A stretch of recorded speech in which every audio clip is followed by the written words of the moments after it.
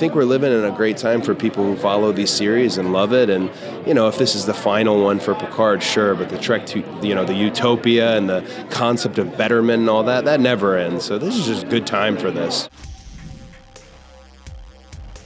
Hi, we're here at the Star Trek Picard premiere with WWE superstar Cody Rhodes. Cody, on a scale of Warp 1 to Warp 10, how excited are you for tonight?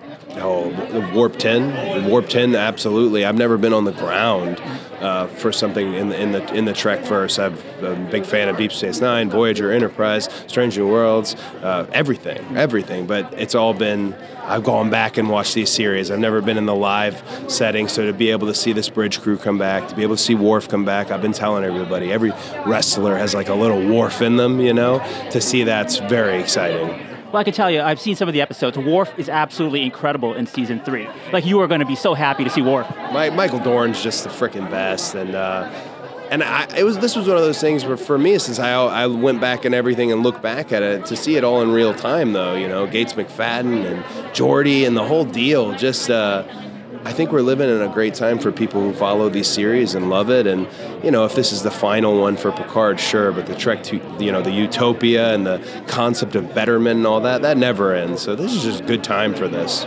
I feel like the Star Trek philosophy also kind of works into the Cody Rhodes character. You stand for a lot of the same ideals.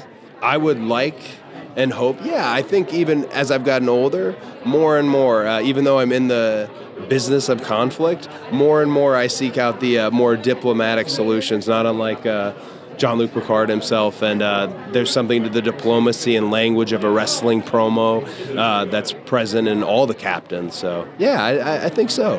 That's awesome. Now, of course, you are going to WrestleMania. You are main eventing against Roman Reigns for the WWE Universal Championship. Belts, right? It's such the WWE Undisputed Universal Championship. I think I got in trouble for not knowing how to say it all the other night, yeah. I almost just screwed it up myself.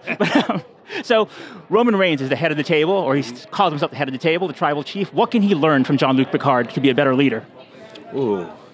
Roman Reigns has got a real Gold Dukat Cardassian vibe. If that, it's all about power and it's all about stature, and he's earned it for 800 and something days. But I think the thing that he could probably learn from Jean-Luc is everybody's got a surprise, up their sleeve. He thinks he knows everything about me. I don't think he knows anything about me. I think he's walking into this really, really, really undervaluing me as an opponent because he's beat everybody. He's beat Daniel Bryan, he's beat Edge at the same time, he's beat Drew, literally Kevin Owens. I think he's underestimating me, and I wouldn't mind if he continues to underestimate me. Well, Cody, I am a massive fan. I am rooting for you at WrestleMania. I believe you're taking the title, and thank you so much for speaking with me. Yeah, thank you very much. I'm excited. Let's do it.